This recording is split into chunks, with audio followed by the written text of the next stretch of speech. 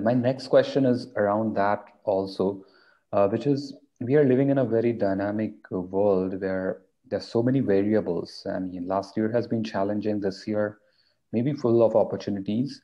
How is your brand gearing up for this year or the years after, in terms of what are your consumer engagement strategies for this year in order to take your brand to the next level?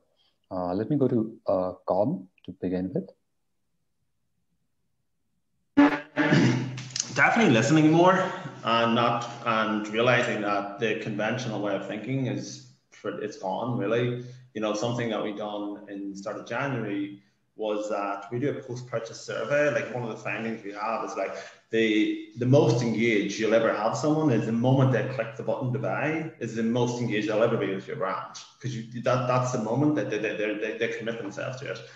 And then we always serve up a post-purchase question, and so we change that up every few days just to gather more insights. And one that we did in January was that, do you still feel that January is the best month to detox? Mm-hmm. Now, conventional wisdom will tell you everybody's going to say yes, and especially our consumer, the modern luxury consumer that really takes care of themselves, that's bought into this here new her wellness system. Overwhelmingly, people said no, which is a real surprise. And if we looked at all of our competitors, everyone was just telling us straight out, like, no, that's not what we want.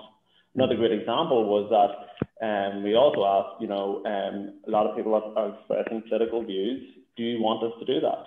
And again, our consumer said no, which was, again, really interesting. And we try to do that as often as possible, because it really shapes. If people talk about, like, I formed the consumer in my head, and she has a name.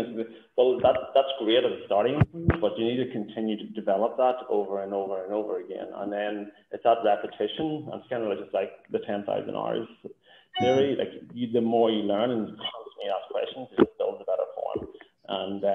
And I think just remembering that it's different, and people are feeling different right now, and just ask them as much as you can.